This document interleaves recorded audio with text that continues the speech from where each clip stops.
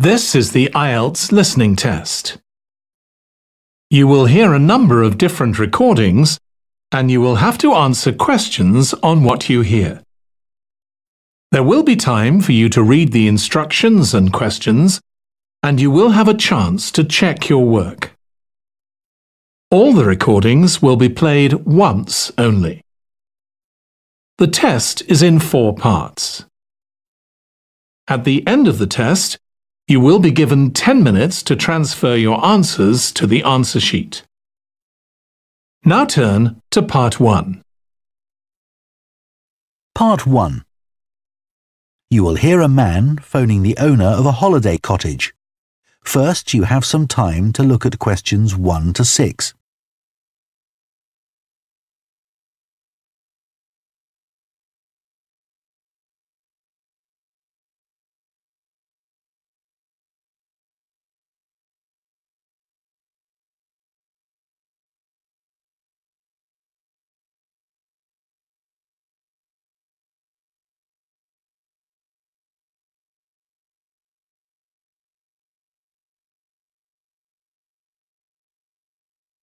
Now listen carefully and answer questions 1 to 6. Hello? Oh, hello. I was hoping to speak to Jack Fitzgerald about renting a cottage. I'm his wife Shirley and we own the cottages together, so I'm sure I can help you. Great. My name's Tom. Some friends of ours rented Granary Cottage from you last year and they thought it was great. So my wife and I are hoping to come in May for a week. What date did you have in mind? The week beginning the 14th, if possible. I'll just check. I'm sorry, Tom, it's already booked that week. It's free the week beginning the 28th, though, for 7 nights. In fact, that's the only time you could have it in May. Oh, well, we could manage that, I think. We'd just need to change a couple of things. How much would it cost? That's the beginning of high season, so it'd be £550 for the week. Ah, that's a bit more than we wanted to pay, I'm afraid. We've budgeted up to £500 for accommodation. Well, we've just finished converting another building into a cottage, which we're calling Cherville Cottage. Sorry, what was that again? Cherville. Cherv for Victor, IL. Oh, that's a herb, isn't it? That's right. It grows fairly wild around here. You could have that for the week you want for £480. OK, so could you tell me something about it, please? Of course. The building was built as a garage. It's a little smaller than Granary Cottage. So that must sleep 2 people as well? That's right. There's a double bedroom. Does it have a garden? Yes, you get to it from the living room through French doors, and we provide 2 deck chairs. We hope to build a patio in the near future, but I wouldn't like to guarantee it'll be finished by May. OK. The front door opens onto the old farmyard, and parking isn't a problem. There's plenty of room at the front for that. There are some trees and potted plants there. Before you hear the rest of the conversation, you have some time to look at questions 7 to 10.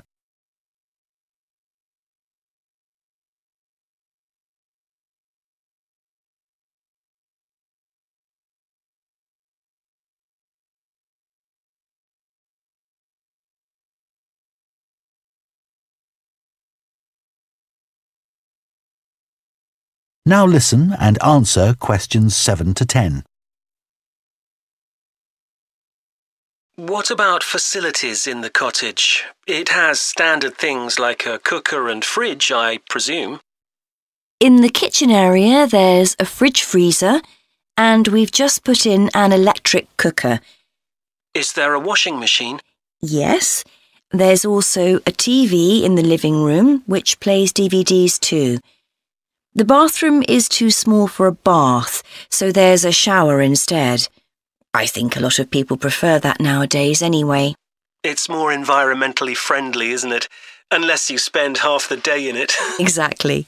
What about heating? It sometimes gets quite cool at that time of year. There's central heating, and if you want to light a fire, there's a stove. We can provide all the wood you need for it. It smells so much nicer than coal, and it makes the room very cosy. We've got one in our own house. That sounds very pleasant. Perhaps we should come in the winter to make the most of it. Yes, we find we don't want to go out when we've got the fire burning. There are some attractive views from the cottage which I haven't mentioned. There's a famous stone bridge. It's one of the oldest in the region, and you can see it from the living room. It isn't far away. The bedroom window looks in the opposite direction and has a lovely view of the hills and the monument at the top. Well, that all sounds perfect. I'd like to book it, please. Would you want a deposit? Yes, we ask for 30% to secure your booking, so that'll be £144. And when would you like the rest of the money? You're coming in May, so the last day of March, please. Fine. Excellent. Could I just take your details so that I can... That is the end of Part 1. You now have half a minute to check your answers to Part 1.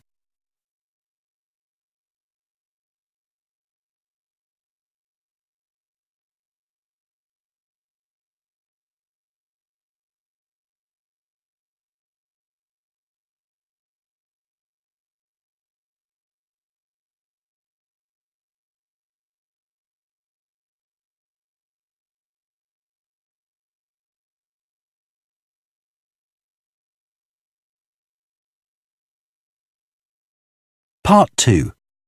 You will hear a town councillor reporting on the local transport network and a recreation facility. First, you have some time to look at questions 11 to 14.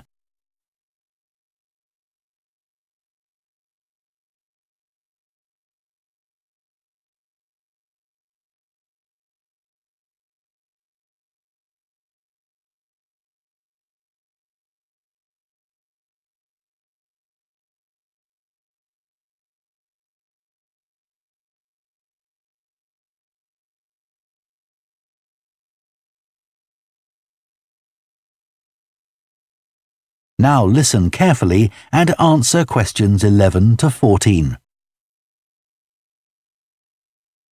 Right, next on the agenda we have traffic and highways. Councillor Thornton. Thank you. Well, we now have the results of the survey carried out last month about traffic and road transport in the town. People were generally satisfied with the state of the roads. There were 1 or 2 complaints about potholes, which will be addressed, but a significant number of people complained about the increasing number of heavy vehicles using our local roads to avoid traffic elsewhere. We'd expected more complaints by commuters about the reduction in the train service, but it doesn't seem to have affected people too much. The cycle path that runs alongside the river is very well used by both cyclists and pedestrians since the surface was improved last year. But overtaking can be a problem, so we're going to add a bit on the side to make it wider.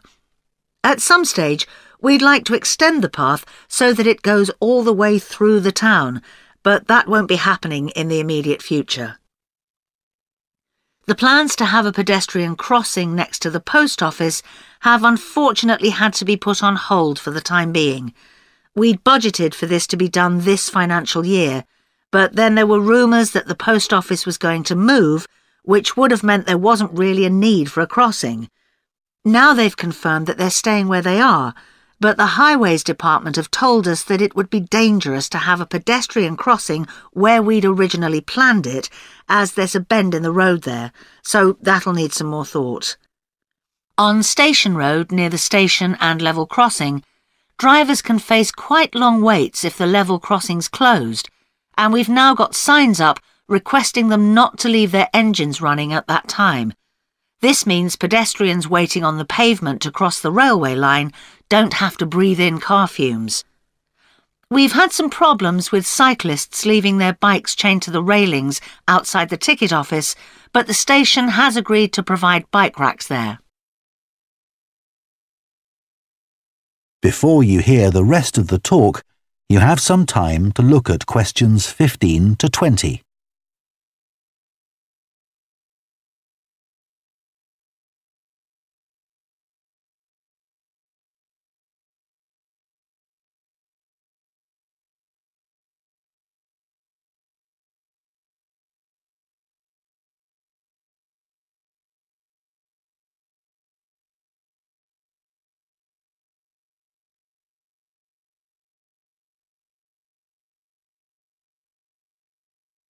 Now listen and answer questions 15 to 20. So next on the agenda is proposals for improvements to the recreation ground. Councillor Thornton again. Well, since we managed to extend the recreation ground, we've spent some time talking to local people about how it could be made a more attractive and useful space. If you have a look at the map up on the screen, you can see the river up in the north and the community hall near the entrance from the road. At present, cars can park between the community hall and that line of trees to the east, but this is quite dangerous for pedestrians, so we're suggesting a new car park on the opposite side of the community hall, right next to it. We also have a new location for the cricket pitch. As we've now purchased additional space to the east of the recreation ground, beyond the trees, we plan to move it away from its current location, which is rather near the road, into this new area beyond the line of trees. This means there's less danger of stray balls hitting cars or pedestrians. We've got plans for a children's playground, which will be accessible by a footpath from the community hall and will be alongside the river. We'd originally thought of having it close to the road, but we think this will be a more attractive location. The skateboard ramp is very popular with both younger and older children. We had considered moving this up towards the river, but in the end we decided to have it in the southeast corner near the road. The pavilion is very well used at present by both football players and cricketers. It will stay where it is now, to the left of the line of trees and near to the river, handy for both the football and cricket pitches. And finally, we'll be getting a new notice board for local information, and that will be directly on people's right as they go from the road into the recreation ground. That is the end of Part 2. You now have half a minute to check your answers to Part 2.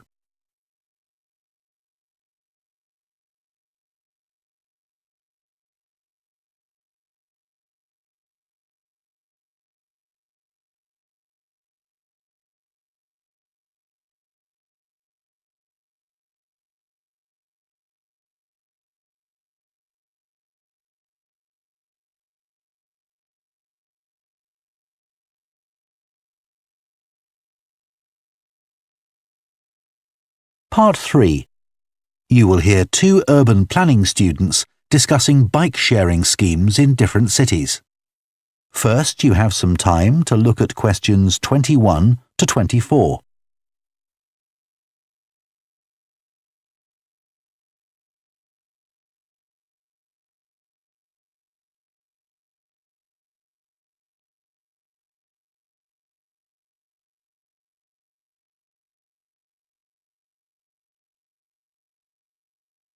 Now listen carefully and answer questions 21 to 24.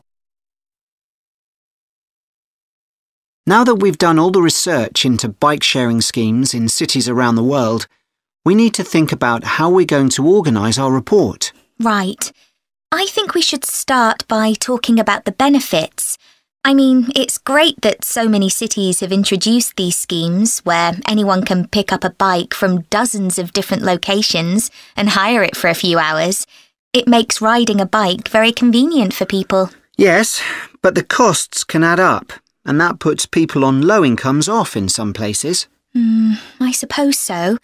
But if it means more people in general are cycling rather than driving, then because they're increasing the amount of physical activity they do, it's good for their health. OK, but isn't that of less importance? I mean, doesn't the impact of reduced emissions on air pollution have a more significant effect on people's health? Certainly in some cities, bike sharing has made a big contribution to that, and also helped to cut the number of cars on the road significantly. Which is the main point. Exactly. But I'd say it's had less of an impact on noise pollution because there are still loads of buses and lorries around. Right. Shall we quickly discuss the recommendations we're going to make? In order to ensure bike sharing schemes are successful? Yes. OK. Well, while I think it's nice to have really state-of-the-art bikes with things like GPS, I wouldn't say they're absolutely necessary. But some technical things are really important, like a fully functional app, so people can make payments and book bikes easily. Places which haven't invested in that have really struggled. Good point. Some people say there shouldn't be competing companies offering separate bike-sharing schemes, but in some really big cities, competition's beneficial. And anyway, one company might not be able to manage the whole thing. Right. Deciding how much to invest is a big question. Cities which have opened loads of new bike lanes at the same time as introducing bike-sharing schemes have generally been more successful.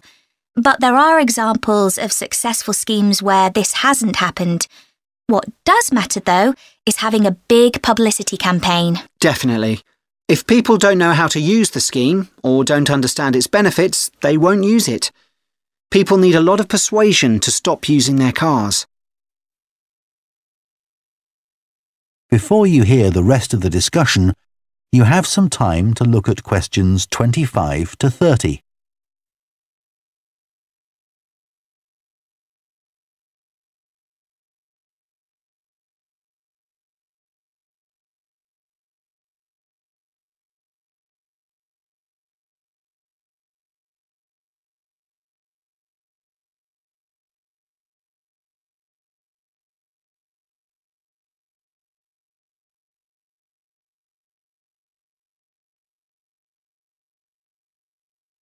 Now listen and answer questions 25 to 30.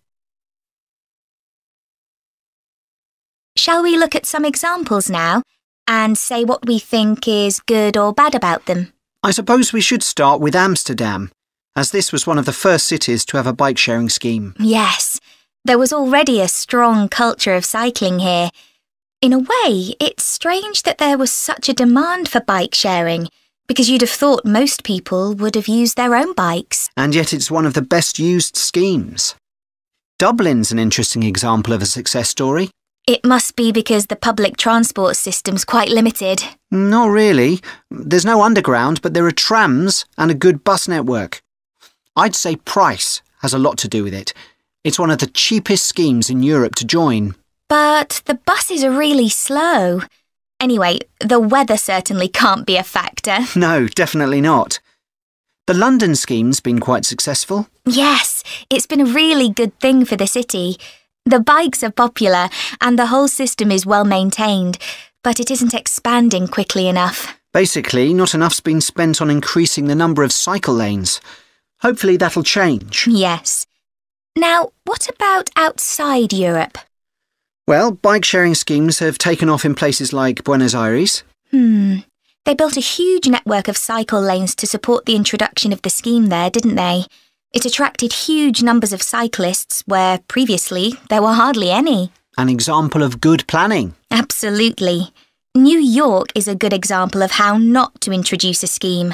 When they launched it, it was more than 10 times the price of most other schemes. More than it costs to take a taxi. Crazy. I think the organisers lacked vision and ambition there. I think so too. Sydney would be a good example to use.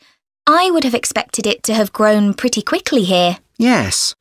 I can't quite work out why it hasn't been an instant success like some of the others. It's a shame, really. I know. OK, so now we've thought about all those...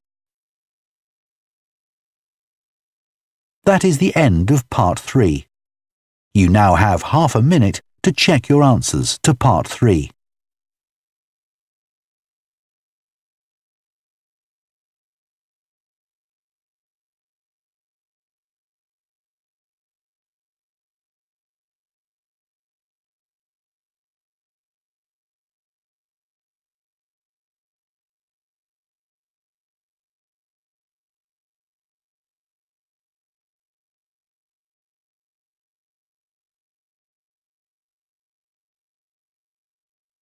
Part 4. You will hear part of an environmental science lecture about a large bird called the dodo, which is now extinct. First, you have some time to look at questions 31 to 40.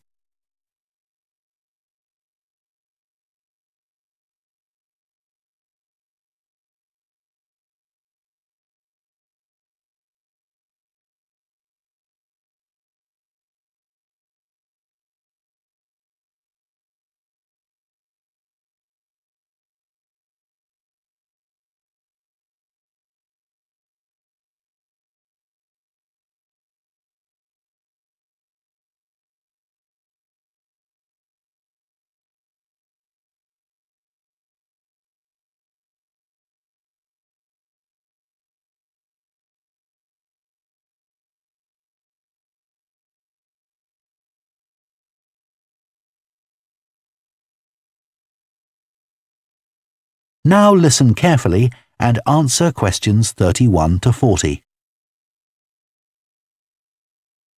One of the most famous cases of extinction is that of a bird known as the dodo.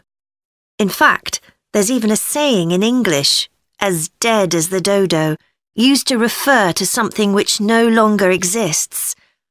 But for many centuries, the dodo was alive and well, although it could only be found in one place, the island of Mauritius in the Indian Ocean. It was a very large bird, about 1 metre tall, and over the centuries it had lost the ability to fly, but it survived happily under the trees that covered the island.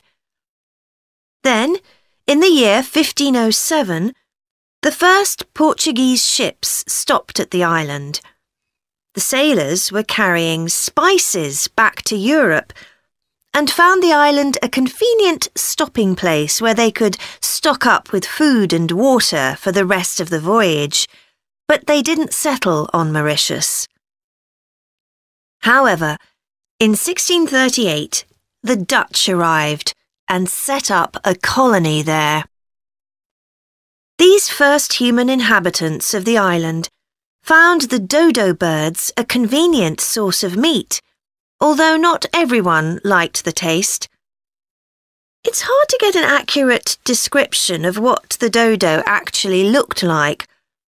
We do have some written records from sailors and a few pictures, but we don't know how reliable these are. The best-known picture is a Dutch painting in which the bird appears to be extremely fat, but this may not be accurate. An Indian painting done at the same time shows a much thinner bird. Although attempts were made to preserve the bodies of some of the birds, no complete specimen survives. In the early 17th century, 4 dried parts of a bird were known to exist. Of these, 3 have disappeared, so only one example of soft tissue from the dodo survives, a dodo head. Bones have also been found, but there's only one complete skeleton in existence.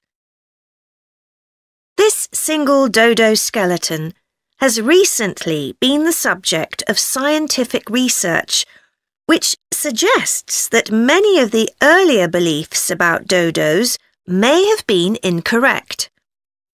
For example, early accounts of the birds mention how slow and clumsy it was, but scientists now believe the bird's strong knee joints would have made it capable of movement which was not slow, but actually quite fast. In fact, one 17th century sailor wrote that he found the birds hard to catch. It's true that the dodo's small wings wouldn't have allowed it to leave the ground, but the scientists suggest that these were probably employed for balance while going over uneven ground. Another group of scientists carried out analysis of the dodo's skull. They found that the reports of the lack of intelligence of the dodo were not borne out by their research, which suggested the bird's brain was not small, but average in size. In fact, in relation to its body size, it was similar to that of the pigeon, which is known to be a highly intelligent bird.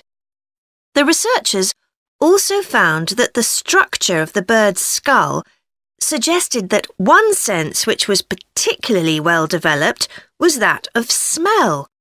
So the dodo may also have been particularly good at locating ripe fruit and other food in the island's thick vegetation.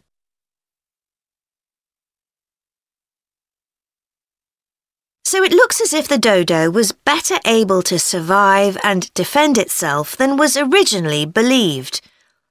Yet, less than 200 years after Europeans first arrived on the island, they had become extinct. So what was the reason for this? For a long time it was believed that the dodos were hunted to extinction, but scientists now believe the situation was more complicated than this. Another factor may have been the new species brought to the island by the sailors. These included dogs, which would have been a threat to the dodos, and also monkeys, which ate the fruit that was the main part of the dodo's diet. These were brought to the island deliberately. But the ships also brought another type of creature, rats, which came to land from the ships and rapidly overran the island. These upset the ecology of the island, not just the dodos, but other species too. However, they were a particular danger to the dodos because they consumed their eggs. And since each dodo only laid one at a time, this probably had a devastating effect on populations. However, we now think that probably the main cause of the bird's extinction was not the introduction of non-native species, but the introduction of agriculture. This meant that the forest that had once covered all the island and that had provided a perfect home for the dodo was cut down so that crops such as sugar could be grown. So, although the dodo had survived for thousands of years, suddenly it was gone. That is the end of Part 4. You now have 1 minute to check your answers to Part 4.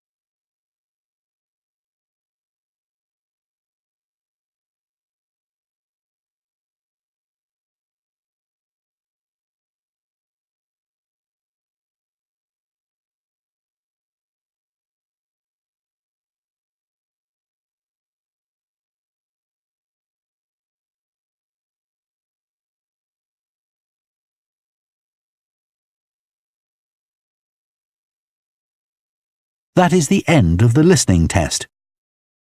In the IELTS test, you would now have 10 minutes to transfer your answers to the answer sheet.